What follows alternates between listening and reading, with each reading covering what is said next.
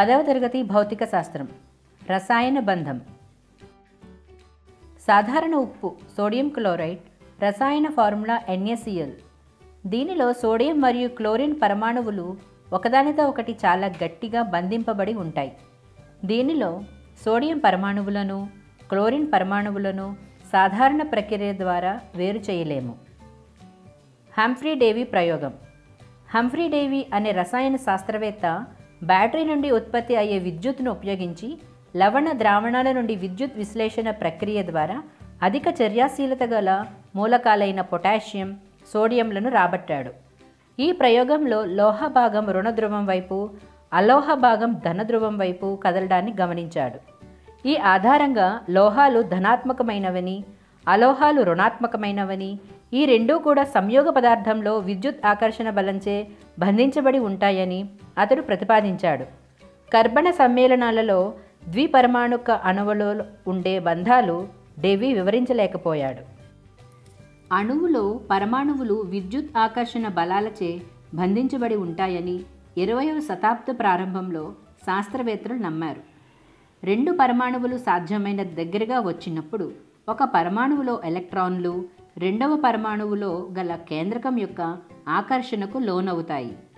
రెండు కేంద్రకాలకు మధ్య వికర్షణ బలం, కేంద్రకానికి ఎలక్ట్రాన్లకి మధ్యన ఆకర్షణ బలాలు ఏర్పడతాయి. రెండు పరమాణువులు సంయోగం చెందేటప్పుడు కేంద్రకం కానీ అంతర్కక్షలో గల ఎలక్ట్రాన్లు కానీ ప్రభావానికి గురికావు. చివరి కక్షలో గల ఎలక్ట్రాన్లు, వ్యాలెన్సీ ఎలక్ట్రాన్లు మాత్రమే రెండు పరమాణువుల మధ్య బంధానికి కారణమవుతాయి.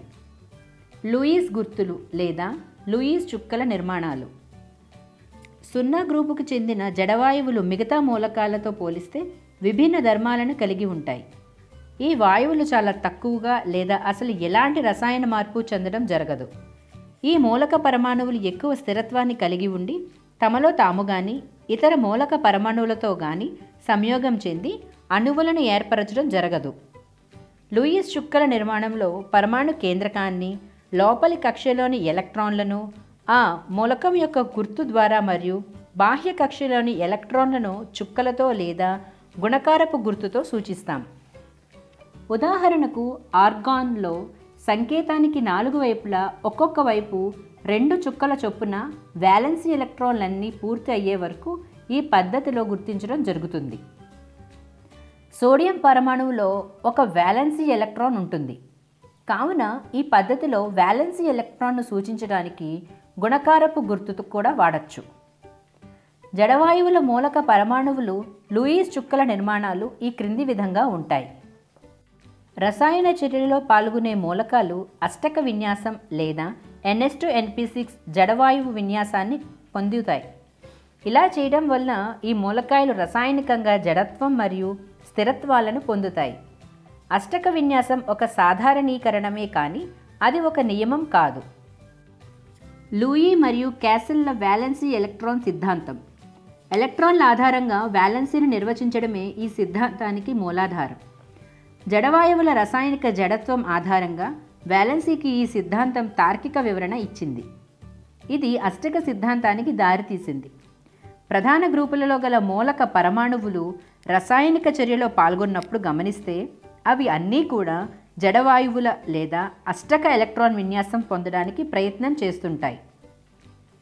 ఉదాహరణలు: 1A గ్రూప్ మూలకాలు లిథియం నుండి సీజియం వాని పరమాణు బాహ్య కక్ష నుండి ఒక ఎలక్ట్రాన్ కోల్పోయి ఏక ధనాత్మక అయాన్గా మారడం ద్వారా అష్టక విన్యాసాన్ని పొందేలా ప్రయత్నిస్తాయి. ఉదాహరణ: Na281 Na+2 8. 2A గ్రూప్ మూలకాలు బాహ్య కక్ష నుండి 2 ఎలక్ట్రాన్లను రసాయన చర్యల్లో కోల్పోయి ద్విధనాత్మక అయాన్గా ఏర్పడడం ద్వారా అష్టక విన్యాసాన్ని పొందేలా ప్రయత్నిస్తాయి. Magnesium 282 Mg+2 2 8. 3A గ్రూప్ మూలకాలు ఇదే విధంగా 3 ఎలక్ట్రాన్లు కోల్పోతాయి. Aluminium 283 Al+3 2 8. 6A గ్రూప్ మూలకాలు రసాయన మార్పుకు గురయ్యేటప్పుడు 2 ఎలక్ట్రాన్లను గ్రహించి యానియాన్లుగా ఏర్పడి బాహ్య కక్షలో 8 ఎలక్ట్రాన్లు ఉండేలా మార్పు చెందుతాయి. Oxygen 2 6, O2 -2 8. 7A గ్రూప్ మూలకాలు రసాయన మార్పుకు లోనయ్యేటప్పుడు ఒక ఎలక్ట్రాన్ను గ్రహించి అష్టక విన్యాసాన్ని పొందుతాయి. Fluorine 2 7, F-2 8. 8A గ్రూప్ మూలకాలు రసాయన మార్పులకు గురి కావడం జరగదు. హీలియం, నియాన్లు రసాయన మార్పులలో పాల్గొనవు. మిగతా మూలకాలు అరుదుగా పాల్గొన్నప్పటికీ ఎలక్ట్రాన్ కోల్పోవడం కానీ గ్రహించడం కానీ జరగదు. హీలియంలో ఒకే కక్ష్య ఉంటుంది. అది 2 ఎలక్ట్రాన్లతో నిండి ఉంటుంది. ఏ పరమాణువు లేదా అయాన్ అయితే దాని వ్యాలెన్సీ కక్ష్యలో 8 ఎలక్ట్రాన్లను కలిగి ఉంటుందో అది రసాయనికంగా స్థిరమైనది. అష్టక నియమం. మూలకాలకు చెందిన పరమాణువుల తమ బాహ్య కక్ష్యలో 8 ఎలక్ట్రాన్లు మిగిలి ఉండేలా రసాయనిక మార్పు చెందడానికి ప్రయత్నిస్తాయి. లూయిస్ చుక్కల పద్ధతిలో అయానిక బంధ వివరణ. 2 వేరువేరు మూలకాలకు చెందిన పరమాణువుల మధ్య ఒక పరమాణువు నుండి మరొక పరమాణువుకు ఎలక్ట్రాన్ మార్పిడి వలన అయానిక బంధం ఏర్పడుతుంది. ఆవర్తన పట్టికలో ఎడమవైపున ఎక్కువ చర్యాశీలత గల లోహాలు, అలాగే కుడివైపున ఎక్కువ చర్యాశీలత గల అలోహాలు ఉన్నాయి. జడవాయువులలో హీలియం తప్ప మిగిలినవి బాహ్య కక్ష్యలో 8 ఎలక్ట్రాన్లు కలిగి ఉంటాయి. ఇవి తక్కువ చర్యాశీలతను, ఎక్కువ స్థిరత్వాన్ని ప్రదర్శిస్తాయి. బాహ్య కక్షలో 1 2 3 వంటి ఎలక్ట్రాన్లు గల లోహ పరమాణువులు అష్టకత్వం కోసం ఎలక్ట్రాన్లను కోల్పోయి క్యాటయాన్లుగా పిలువబడే స్థిర ధనాత్మక అయాన్లను ఏర్పరుస్తాయి. ఉదాహరణ సోడియం 281 2 8, మెగ్నీషియం 282 2 8. 5 6 7 వ్యాలెన్సీ ఎలక్ట్రాన్లను కలిగిన అలోహ పరమాణువులు వాటి చివరి కక్ష్యలో 8 ఎలక్ట్రాన్ల కోసం వరుసగా 3 2 1 ఎలక్ట్రాన్లను గ్రహించడం ద్వారా యానియాన్ అనే రుణాత్మక అయాన్లను ఏర్పరుస్తాయి. Phosphorus 285 P3 -2 8 8, sulphur 286 S2 -2 8 8. ధనాత్మక అయాన్లు క్యాటయాన్లు మరియు రుణాత్మక అయాన్లు యానయాన్లు మధ్య స్థిర విద్యుదాకర్షణ బలాల వల్ల అయానిక బంధం ఏర్పడుతుంది. స్థిర విద్యుదాకర్షణ బలాలు కావడం చేత ఈ బంధాన్ని స్థిర విద్యుత్ బంధం అని కూడా అంటాం. వ్యాలెన్సీ భావన ఆధారంగా ఎలక్ట్రోవాలెంట్ బంధం అని కూడా అంటాం. సోడియం క్లోరైడ్ అణువు ఏర్పడటం. Na+12Cl2 gives rise to NaCl. Cation ఏర్పడటం. సోడియం ఒక ఎలక్ట్రాన్ను కోల్పోయి Na+గా ఏర్పడటం ద్వారా నియాన్ విన్యాసాన్ని పొందుతుంది. Na gives rise to Na++ electron. Anion ఏర్పడటం. క్లోరిన్ పరమాణువు పైన విడుదలైన ఎలక్ట్రాన్ను గ్రహించి ఆర్గాన్ విన్యాసాన్ని పొందుతుంది. Cl++ electron gives rise to Cl-. Na+ మరియు Cl- అయాన్లు స్థిర విద్యుత్ ఆకర్షణ బలాల వల్ల అవి రెండు పరస్పరం ఆకర్షణకు గురైనప్పుడు సోడియం క్లోరైడ్ NaCl అనే కొత్త సంయోగ పదార్థం ఏర్పడుతుంది. Na++Cl- gives rise to NaCl. Magnesium chloride అణువు ఏర్పడటం. MgCl2. క్యాటయాన్ ఏర్పడటం. Mg gives rise to Mg2++2 electrons. ఆనయాన్ ఏర్పడటం. 2Cl+2 electrons gives rise to 2Cl-. Magnesium పరమాణువు 2 ఎలక్ట్రాన్లను కోల్పోయి నియాన్ విన్యాసాన్ని, అలాగే క్లోరిన్ పరమాణువు ఒక ఎలక్ట్రాన్ని గ్రహించి ఆర్గాన్ ఎలక్ట్రాన్ విన్యాసాన్ని పొందుతాయి. Mg2++2Cl- gives rise to MgCl2. Mg2+2Cl- ఆకర్షింపబడి MgCl2 ఏర్పడింది. Disodium monoxide ఏర్పడుట. Na2O. క్యాటయాన్ ఏర్పడటం. 2Na gives rise to 2Na++2 electrons. ఆనయాన్ ఏర్పడటం. O+2 electrons gives rise to O2-. 2 sodium పరమాణువులు ఒక్కొక్క ఎలక్ట్రాన్ను ఆక్సిజన్కు మార్పిడి చేస్తాయి. ఈ 2 ఎలక్ట్రాన్లను ఆక్సిజన్ స్వీకరించి O2-గా అనగా నియాన్ విన్యాసాన్ని పొందుతుంది. తద్వారా ఆకర్షణ ద్వారా Na2O ఏర్పడుతుంది. 2Na++ O2- gives rise to Na2O. Aluminium chloride ఏర్పడటం. AlCl3. క్యాటయాన్ ఏర్పడటం. Al gives rise to Al3++ 3 electrons. Anion ఏర్పడటం 3Cl + 3 electrons gives rise to 3Cl-. Aluminium పరమాణువు 3 ఎలక్ట్రాన్లు కోల్పోవడం ద్వారా Al3+గా మారుతుంది. 3 క్లోరిన్ పరమాణువులు ఈ 3 ఎలక్ట్రాన్లను గ్రహించి 3 Cl- అయాన్లుగా మారతాయి. పరస్పర స్థిర విద్యుత్ ఆకర్షణ బలాల వల్ల AlCl3 ఏర్పడుతుంది. Al3++ 3Cl- gives rise to AlCl3. అయానిక పదార్థాలలో అయాన్ల అమరిక. అయాన్పై ఉండే ఆవేశం మరియు ఆ అయాన్ పరిమాణం దాని చేత ఎన్ని వ్యతిరేక ఆవేశం గల అయాన్లు ఆకర్షింపబడతాయి అనే దానిని నిర్ణయిస్తుంది. ఈ సంఖ్య ప్రతి అయాన్కు నిర్దిష్టంగా ఉంటుంది. సోడియం క్లోరైడ్ స్ఫటికంలో ప్రతి సోడియం అయాన్ Na+ చుట్టూ 6 క్లోరిన్ అయాన్లు, అదేవిధంగా ప్రతి క్లోరిన్ అయాన్ చుట్టూ 6 సోడియం అయాన్లు ఉంటాయి. ఘనరూప NaCl ముఖ కేంద్రీకృత స్ఫటిక నిర్మాణాన్ని కలిగి ఉంటుంది. ఒక నిర్దిష్ట ఆవేశం గల అయాన్ చుట్టూ ఎన్ని వ్యతిరేక ఆవేశం గల అయాన్లు అమరి ఉన్నాయో తెలిపే సంఖ్యను ఆ అయాన్ యొక్క సమన్వయ సంఖ్య అంటాం. సోడియం క్లోరైడ్ స్ఫటికంలో Na+ మరియు Cl-ల సమన్వయ సంఖ్యలు 6కు సమానమవుతాయి. కేటయాన్లు, యానియాన్ల అమరికను ప్రభావితం చేయు అంశాలు. ఎలక్ట్రాన్లు కోల్పోయే స్వభావం అనగా ధన విద్యుతాత్మకత ధర్మం గల మూలకాలు కేటయాన్లను ఏర్పరుస్తాయి. ఎలక్ట్రాన్లు స్వీకరించే స్వభావం అనగా రుణ విద్యుతాత్మకత ధర్మం గల మూలకాలు యానియాన్లను ఏర్పరుస్తాయి. 2 మూలకాలకు చెందిన పరమాణువులు అయానిక బంధంలో పాల్గొనాలి అంటే వాటి మధ్య రుణ విద్యుతాత్మకతల మధ్య తేడా 1.9 కానీ అంతకంటే ఎక్కువ కానీ ఉండాలి. తక్కువ అయనీకరణ సక్మం, తక్కువ ఎలక్ట్రాన్ ఎఫినిటీ మరియు ఎక్కువ పరమాణు పరిమాణం గల మూలకాలు పరమాణువుల కేటయాన్లను ఏర్పరుస్తాయి. అధిక అయనీకరణ సక్మం, అధిక ఎలక్ట్రాన్ ఎఫినిటీ మరియు తక్కువ పరిమాణం గల మూలకాల పరమాణువులు యానియాన్లను ఏర్పరుస్తాయి. సంయోజనీయ బంధం. 2 పరమాణువులు ఒకదానికొకటి దగ్గరగా వచ్చినప్పుడు అవి ఎలక్ట్రాన్లు పరస్పరం పంచుకోవడం వల్ల ఏర్పడే బంధమే సంయోజనీయ బంధం. 2 పరమాణువుల మధ్య పంచుకోబడిన ఎలక్ట్రాన్లు ఆ 2 పరమాణువులకు చెందినవిగా ఉంటాయి. ఉదాహరణ, ఫ్లోరిన్ అణువులో F2 అనే స్థిర బంధం ఏర్పడటానికి ఒక్కొక్క ఫ్లోరిన్ 1 ఎలక్ట్రాన్ ఇస్తుంది.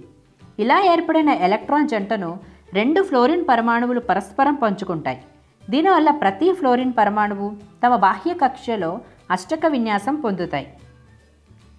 2 పరమాణువుల మధ్య వ్యాలెన్సీ ఎలక్ట్రాన్లు పంచుకోవడం వల్ల 2 పరమాణువులు తమ బాహ్య కక్ష్యలో అష్టక విన్యాసం పొందడం ద్వారా ఏర్పడిన రసాయన బంధాన్ని సంయోజనీయ బంధం అంటాం. ఆక్సిజన్ అణువు ఏర్పడటం O2. ఆక్సిజన్ ఎలక్ట్రాన్ విన్యాసం 1s2 2s2 2p4. బాహ్య కక్షలో 8 ఎలక్ట్రాన్లు పొందడానికి ఆక్సిజన్కు 2 ఎలక్ట్రాన్లు అవసరమవుతాయి. 2 ఆక్సిజన్ పరమాణువుల దగ్గరగా వచ్చినప్పుడు అవి పరస్పరం 2 ఎలక్ట్రాన్ జంటలను పంచుకోవడం వల్ల వాటి మధ్య 2 సంయోజనీయ బంధాలు ఏర్పడతాయి. నైట్రోజన్ N2 అణువు. నైట్రోజన్ ఎలక్ట్రాన్ విన్యాసం 1s2 2s2 2p3. బాహ్య కక్షలో 8 ఎలక్ట్రాన్లు పొందడానికి నైట్రోజన్కు 3 ఎలక్ట్రాన్లు అవసరమవుతాయి. బంధంలో పాల్గొనేటప్పుడు ఒక్కొక్క నైట్రోజన్ 3 ఎలక్ట్రాన్ల చొప్పున 2 నైట్రోజన్లు కలిసి 6 ఎలక్ట్రాన్లు అనగా 3 ఎలక్ట్రాన్ జంటలను పంచుకుంటాయి. నైట్రోజన్ పరమాణువుల మధ్య త్రికబంధం ఏర్పడుతుంది. మీథేన్ CH4 అణువు. మీథేన్ అణువు ఏర్పడటం కోసం కార్బన్ పరమాణువు 4 ఎలక్ట్రాన్లను ఇస్తుంది. 4 హైడ్రోజన్ పరమాణువులు ఒక్కొక్క ఎలక్ట్రాన్ చొప్పున 4 ఎలక్ట్రాన్లను ఇస్తాయి. మీథేన్ అణువులో 4 CH బంధాలు ఏర్పడతాయి. అమోనియా అణువు. నైట్రోజన్ పరమాణువు తన వ్యాలెన్సీ కక్షలో అష్టక విన్యాసం పొందడానికి దానికి 3 ఎలక్ట్రాన్లు అవసరం. నైట్రోజన్లోని 3 ఎలక్ట్రాన్లు ఒక్కొక్క హైడ్రోజన్లో గల ఎలక్ట్రాన్తో కలిపి 3 జతల ఎలక్ట్రాన్లను పంచుకోవడం వలన 3 NH సంయోజనీయ బంధాలతో అమోనియా అణువు ఏర్పడుతుంది. నీటి అణువు H2O. ఆక్సిజన్ పరమాణువు అష్టక విన్యాసం పొందాలి అంటే దానికి 2 ఎలక్ట్రాన్లు అవసరం. ఆక్సిజన్ పరమాణువు దాని చివరి కక్షలో ఉన్న ఎలక్ట్రాన్లను 2 హైడ్రోజన్ పరమాణువులలో గల ఒక్కొక్క ఎలక్ట్రాన్తో పంచుకోవడం వలన నీటి అణువు ఏర్పడుతుంది. సంయోగం చెందే పరమాణువుల మధ్య 2 ఎలక్ట్రాన్ జంటలు పంచుకోబడితే ఆ బంధాన్ని ద్విబంధం అంటాం.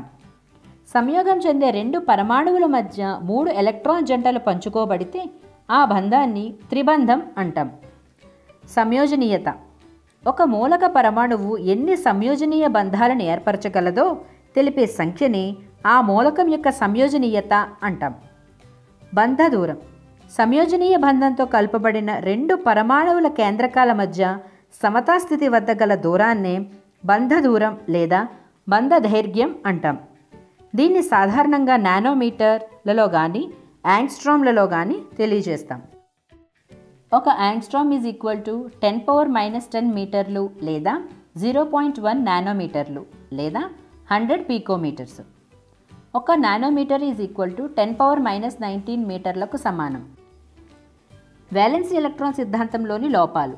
రెండు పరమాణువుల మధ్య సంయోజనీయ బంధం ఏర్పడితే ఆ అణువులోని పరమాణువుల స్వభావం వాటి నిమిత్తం లేకుండా వాని బంధ దూరాలు, బంధ శక్తులు ఒకే విధంగా ఉండాలి.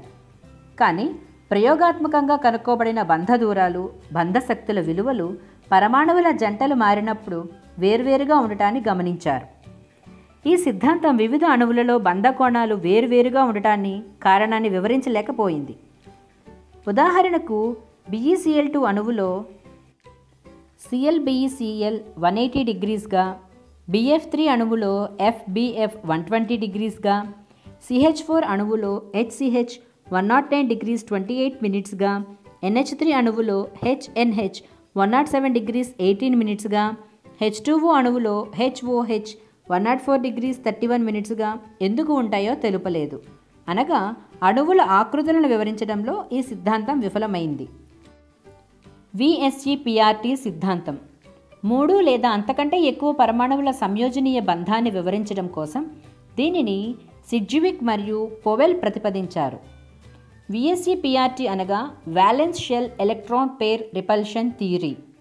సంయోజనీయ బంధాలలో వ్యాలెన్సీ కక్షలోని ఎలక్ట్రాన్లు మరియు బంధంలో పాల్గొనని ఒంటరి ఎలక్ట్రాన్ జంటలు సాధ్యమైనంత వరకు ఒకదానికొకటి దూరంగా ఉండేందుకు ప్రయత్నించడం వలన అణువులకు ప్రత్యేక ఆకారాలు వస్తాయి. వ్యాలెన్సీ కక్షలో సంయోజనీయ బంధంలో ఉండే ఎలక్ట్రాన్ జంటల సంఖ్య, మధ్య పరమాణు అణువుపై ఉండే ఒంటరి ఎలక్ట్రాన్ జంటల సంఖ్య తెలిస్తే అణువుల ఆకృతులు అంచనా వేయడానికి వీలవుతుంది. ఒంటరి ఎలక్ట్రాన్ జంటలు అనగా బంధంలో పాల్గొననివి లేదా పంచుకోబడనివి కేవలం ఒక కేంద్రకం చేతనే ఆకర్షింపబడతాయి. కానీ బంధ ఎలక్ట్రాన్ జంట మాత్రం రెండు పరమాణువుల కేంద్రకాల చేత ఆకర్షింపబడతాయి. మధ్య పరమాణువుపై గల ఒంటరి ఎలక్ట్రాన్ జంటలు కారణంగానే అణువుల ఆకారం మరియు బంధ కోణాలు మామూలుగా ఉండేదానికన్నా కొద్దిగా మారతాయి. కేంద్రకం పైన ఉండే ఒంటరి ఎలక్ట్రాన్ జంటలకు బంధ ఎలక్ట్రాన్ జంటలకు మధ్య వికర్షణ మరీ ఎక్కువైతే బంధ కోణం తగ్గుతుంది. సంయోజనీయ బంధంలో మధ్య పరమాణు కేంద్రకం చుట్టూ వ్యాలెన్సీ కక్షలో రెండు బంధ ఎలక్ట్రాన్ జంటలున్నట్లయితే వాటి మధ్య వికర్షణ బలాన్ని తగ్గించడానికి ఆ అణువు రేఖీయ ఆకృతిని పొంది 180 డిగ్రీల బంధ కోణాన్ని కలిగి ఉంటుంది. ఉదాహరణ బెరీలియం క్లోరైడ్. పరమాణు కేంద్రకం చుట్టూ వ్యాలెన్సీ కక్షలో 3 బంధ ఎలక్ట్రాన్ జంటలున్నట్లయితే ఆ అణువు రేఖీయ త్రిభుజ ఆకృతి పొంది 120 డిగ్రీల బంధ కోణాన్ని కలిగి ఉంటుంది. ఉదాహరణ boron trifluoride. Beryllium chloride, boron trifluoride అణువుల మధ్య పరమాణువులు బెరీలియం మరియు బోరాన్లలో చివరి కక్షలలో 8 ఎలక్ట్రాన్లు ఉండవు. వీటిని ఎలక్ట్రాన్ కొరత గల అణువులు అంటారు. ఒకవేళ సంయోజనీయ బంధంలో మధ్య పరమాణు కేంద్రకం చుట్టూ 4 వ్యాలెన్సీ కక్షలో 4 బంధ ఎలక్ట్రాన్ జంటలు ఉన్నట్లయితే అవి చతుర్ముఖీయ ఆకారంలో 109 డిగ్రీస్ 28 మినిట్స్ బంధ కోణంతో 4 మూలలకు వేరు చేయబడతాయి. ఉదాహరణ మీథేన్ CH4. ఒకవేళ సంయోజనీయ బంధంలో పాల్గొనే అణువులో మధ్య పరమాణువుపై 3 బంధ ఎలక్ట్రాన్ జంటలు, ఒక ఒంటరి ఎలక్ట్రాన్ జంట ఉన్నట్లయితే ఆ ఒంటరి ఎలక్ట్రాన్ జంట కేంద్రకం చుట్టూ ఎక్కువ ఖాళీ ప్రదేశాన్ని ఆక్రమించి మిగతా 3 ఎలక్ట్రాన్ జంటలు దగ్గరగా వస్తాయి. ఉదాహరణకు అమోనియా NH3 అణువు 3 బంధ ఎలక్ట్రాన్ జంటలను, ఒక ఒంటరి ఎలక్ట్రాన్ జంటను కలిగి ఉంటుంది. కాబట్టి NH3 అణువు చతుర్ముఖీయంగా ఉండాల్సింది. HNH బంధకోణం 109 డిగ్రీస్ 28 మినిట్స్గా ఉండాలి. కానీ బంధంలో పాల్గొనని ఒంటరి ఎలక్ట్రాన్ జంటల మధ్య వికర్షణ వల్ల బంధకోణం 107 డిగ్రీస్ 48 మినిట్స్గా ఉండి అమోనియా అణువు త్రికోణీయ పిరమిడ్ ఆకృతిలో ఉంటుంది. ఒకవేళ సంయోజనీయ బంధంలో పాల్గొనే అణువులో మధ్య పరమాణు కేంద్రకానికి చుట్టూ 2 బంధ ఎలక్ట్రాన్ జంటలు మరియు 2 ఒంటరి ఎలక్ట్రాన్ జంటలు ఉన్నట్లయితే ఒంటరి ఎలక్ట్రాన్ జంటల మధ్య ఉండే వికర్షణ బలం బంధ ఎలక్ట్రాన్ జంటల మధ్య ఉండే వికర్షణ బలం కన్నా ఎక్కువగా ఉంటుంది. కాబట్టి బంధ జంటల మధ్య దూరం తగ్గుతుంది. ఉదాహరణకు నీటి అణువు ఒంటరి ఎలక్ట్రాన్ జంటలు ఒంటరి బంధ ఎలక్ట్రాన్ జంటలు వికర్షణ వల్ల వి ఆకృతిని పొందుతుంది. HOH బంధ కోణం 104 degrees 31 minutes. బంధ కోణం అనగా ఏమి? మధ్య పరమాణువుతో సంయోజనీయ బంధంలో పాల్గొనే మిగతా పరమాణువుల కేంద్రకాల గుండా వెళ్లే ఊహారేఖలు మధ్య పరమాణు కేంద్రం వద్ద చేయు కోణాన్ని బంధ కోణం అంటాం. PSGPRT సిద్ధాంతం బంధశక్తులకు వివరించడంలో విఫలం చెందింది. ఎందుకంటే ప్రధానంగా ఈ సిద్ధాంతం లూయిస్ ప్రతిపాదించిన సంయోజనీయ బంధం ఏర్పాటు మీద ఆధారపడింది. ఈ సంయోజనీయ బంధాలలో ఎలక్ట్రానిక్ స్వభావం గురించి ఈ సిద్ధాంతం వివరించలేదు. వ్యాలెన్సీ బంధ సిద్ధాంతం దీన్ని ప్రతిపాదించిన శాస్త్రవేత్త లైనస్ పౌలింగ్. వ్యాలెన్సీ కక్షలో జతకూడని ఒంటరి ఎలక్ట్రాన్లు కలిగి ఉన్న 2 పరమాణువులు దగ్గరగా చేరినప్పుడు ఆ 2 పరమాణువులలో వ్యతిరేక స్పిన్ కలిగి ఉన్న జతకూడని ఎలక్ట్రాన్లను కలిసి పంచుకోవడం వల్ల సమయోజనీయ బంధం ఏర్పడుతుంది. ఆర్బిటాళ్లు ఎంతగా అతిపాతం చెందితే అంత బలమైన బంధం ఏర్పడుతుంది. S ఆర్బిటాల్ కాకుండా వేరే ఆర్బిటాలు బంధంలో పాల్గొన్నప్పుడు అవి బంధానికి దిశాత్మక లక్షణాన్ని కలిగిస్తాయి. బంధంలో పాల్గొనే ప్రతి పరమాణువు తన సొంత ఆర్బిటాలను కలిగి ఉంటుంది. అతిపాతం చెందిన ఆర్బిటాలలోని ఎలక్ట్రాన్ల జతను మాత్రం అతిపాతంలో పాల్గొనే 2 పరమాణువులు కలిసి పంచుకుంటాయి. పరమాణువుల కేంద్రకాలను కలిపే అంతర్కేంద్రక అక్షం వెంబడి ఆర్బిటాళ్ల అతిపాతం వలన ఏర్పడే బంధం సిగ్మా బంధం అవుతుంది. బహుబంధ పరమాణువులలో తొలి బంధంగా సిగ్మా బంధం ఏర్పడుతుంది. ఆర్బిటాల పార్శ్వ అతిపాతం వలన పై బంధం ఏర్పడుతుంది. సిగ్మా బంధంలో ఎలక్ట్రాన్ జంట 2 పరమాణువుల కేంద్రకాల మధ్య కేంద్రీకృతమై ఉండడం వల్ల సిగ్మా బంధం పై బంధం కన్నా బలంగా ఉంటుంది. పై బంధంలో p ఆర్బిటాళ్లు పార్శ్వంగా అతిపాతం చెందటం వలన అంత బలమైన బంధాలను ఏర్పరచలేదు. క్లోరిన్ అణువు Cl2 ఏర్పడుట. Cl 1s2 2s2 2p6 3s2 3p3. Chlorine పరమాణువులో 3p2 ఆర్బిటాల్లో ఉండే ఒంటరి ఎలక్ట్రాన్ మరో క్లోరిన్ పరమాణువులో వ్యతిరేక స్పిన్లో గల ఒంటరి ఎలక్ట్రాన్ 3p2 ఆర్బిటాల్తో అతిపాతం చెంది సిగ్మా బంధం ద్వారా క్లోరిన్ అణువుని ఏర్పరుస్తుంది. హైడ్రోజన్ పరమాణువులో ఒంటరి ఎలక్ట్రాన్ కలిగి ఉన్న 1s ఆర్బిటాల్ క్లోరిన్ పరమాణువులో వ్యతిరేక స్పిన్ను కలిగి ఉన్న ఒంటరి ఎలక్ట్రాన్ 3p ఆర్బిటాల్తో అతిపాతం చెందడం మూలంగా HCl అణువు ఏర్పడుతుంది. నైట్రోజన్ అణువు ఏర్పడుట. Nitrogen 1s2 2s2 2px1 2py1 2pz1. ఒక నైట్రోజన్ పరమాణువులోని px ఆర్బిటాల్ వేరొక నైట్రోజన్ పరమాణువులోని px ఆర్బిటాల్తో అతిపాతం చెంది px సిగ్మా బంధాన్ని ఏర్పరుస్తుంది.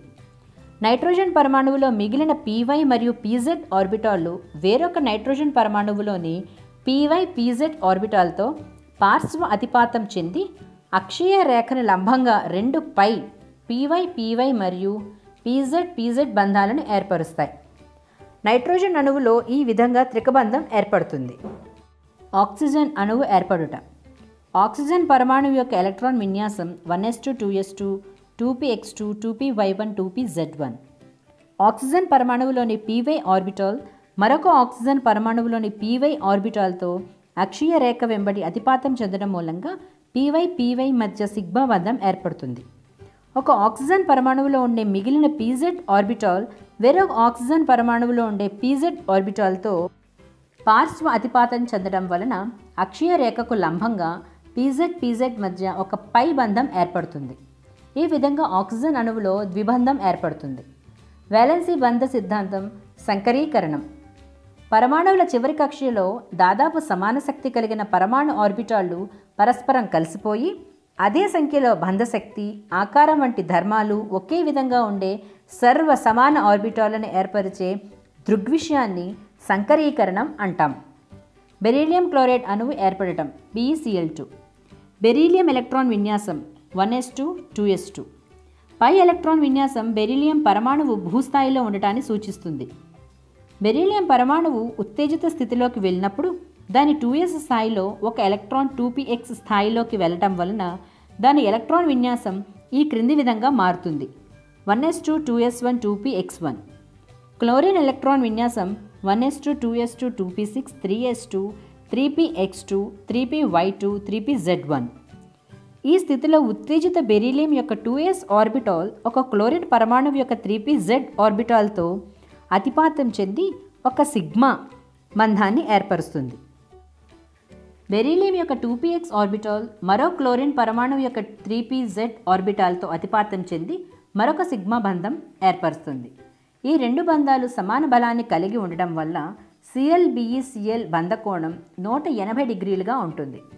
బెరీలియం పరమాణువు ఉత్తేజిత స్థితిలో ఉన్నప్పుడు దానిలో జత కూడని ఒంటరి ఎలక్ట్రాన్లు కలిగి ఉన్న 2s ఆర్బిటాల్ మరియు 2px ఆర్బిటాల్ పరస్పరం కలిసిపోయి పునర్వ్యవస్థీకరింపబడడం ద్వారా రెండు సర్వసమానమైన ఆర్బిటాలు ఏర్పడతాయి. ఈ నూతన ఆర్బిటాలను sp ఆర్బిటాలు అంటాం. రెండు sp ఆర్బిటాల మధ్య బంధకోణం 180 డిగ్రీలుగా ఉంటుంది. ప్రతి క్లోరిన్ పరమాణువు యొక్క 3pz1 ఆర్బిటాల్ బెరీలియం యొక్క sp సంకర ఆర్బిటాల్తో అతిపాతం వలన రెండు సర్వసమాన BeCl సిగ్మా బంధాలు ఏర్పడి బంధకోణం 180 డిగ్రీలుగా ఉంటుంది. బోరాన్ ట్రైఫ్లోరైడ్ BF3 అణువు ఏర్పడటం. బోరాన్ యొక్క భూస్థాయి ఎలక్ట్రాన్ విన్యాసం 1s2 2s2 2px1. బోరాన్ యొక్క ఉత్తేజిత స్థాయి ఎలక్ట్రాన్ విన్యాసం 1s2 2s1 2px1 2py1. Boron పరమాణువు ఉత్తేజిత స్థితిలో సంకరీకరణం చెందినప్పుడు బోరాన్ పరమాణువులో ఉండే 2s 2px 2py ఆర్బిటాలు పరస్పరం కలిసిపోయి పునర్వ్యవస్థీకరణ వలన సర్వసమానమైన 3 sp2 సంకర ఆర్బిటాలు ఏర్పడతాయి. ఈ 3 sp2 ఆర్బిటాల మధ్య కనీస వికర్షణ వలన ఏ రెండు ఆర్బిటాల మధ్యనైనా బంధకోణం 120 డిగ్రీలుగా ఉంటుంది. బోరాన్ యొక్క 3 sp2 సంకర ఆర్బిటాలు 3 ఫ్లోరిన్ పరమాణువులలో ఉండే 2pz ఆర్బిటాలలోని ఒంటరి ఎలక్ట్రాన్లతో జతకూడి 3 sp2p బంధాలను ఏర్పరుస్తాయి. అమోనియా అణువు NH3 ఏర్పడుట. అమోనియా అణువు NH3 ఏర్పడుట. నైట్రోజన్ N యొక్క ఎలక్ట్రాన్ విన్యాసం 1s2 2s2 2px1 2py1 2pz1.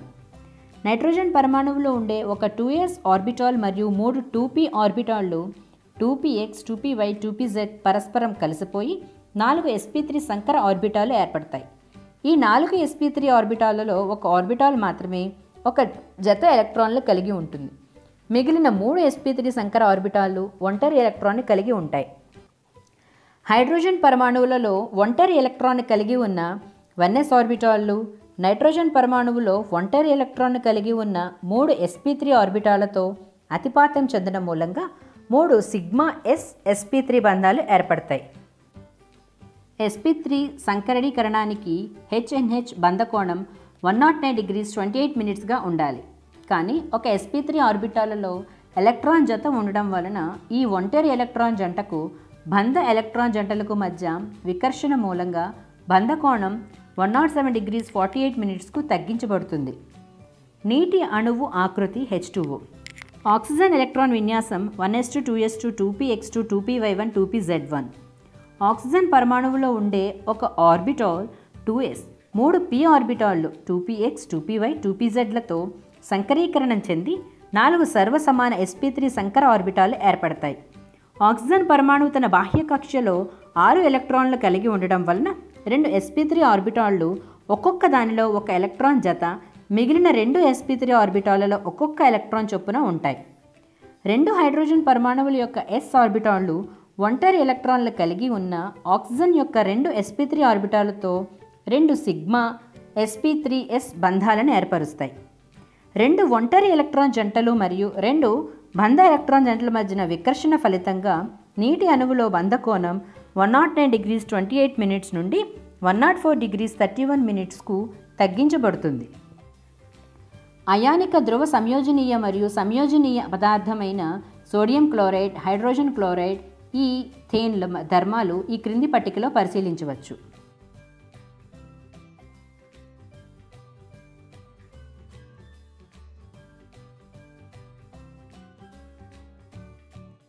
ఒక అణువులో సంయోగం చెందే పరమాణువులపై స్వల్ప ఆవేశాలను కలిగి ఉండి తటస్థంగా ఉండే అణువులను ధ్రువాత్మక అణువులు అంటాం.